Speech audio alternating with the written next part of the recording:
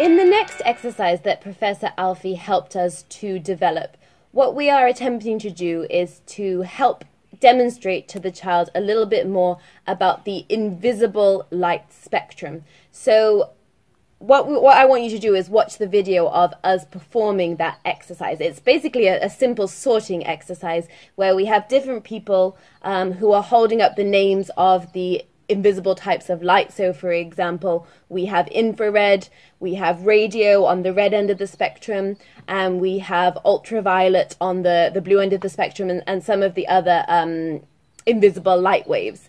And what Professor Alfie does is he lines us up in the correct order so that we can see, okay, on the invisible red end of the spectrum, these are the types of light waves that we have, and on the invisible blue end of the spectrum, these are the type of light waves that we have.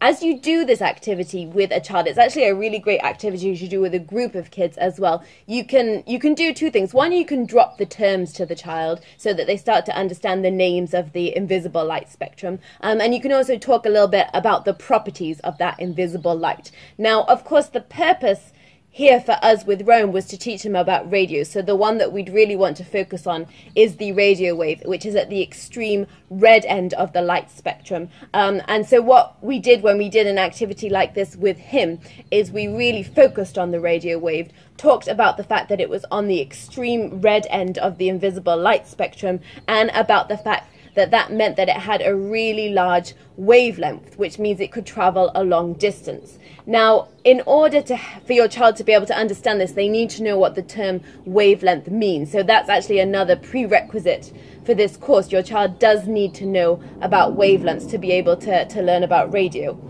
So if they haven't done this yet, what we suggest you do is to check out the wavelength module in this home study course before attempting to do an exercise like this one with your child. So, as we just said, there are many more colors than just the colors our eyes can see. There's more to that, and all those colors our eyes can see do have special names.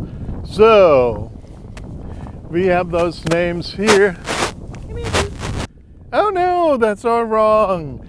That's not the way the colors are.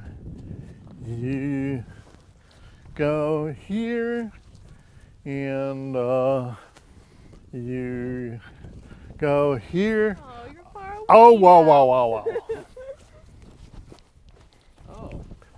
So this looks so now we've got it right. Red and violet is what you can see by their colors redder than red, which is called infrared. Even farther red is what you know from your microwave oven, and if you have it still redder by a factor of 10 to 100, it's radio. Wow. And it can be more violet than what we can see, so we call it naturally ultraviolet, but it doesn't stop there. It could be even bluer than that. You get X-rays, which are know from your medical examination, and it can be even bluer than that. Those are gamma rays, which I hope we will never see. You'll encounter them in atomic bombs.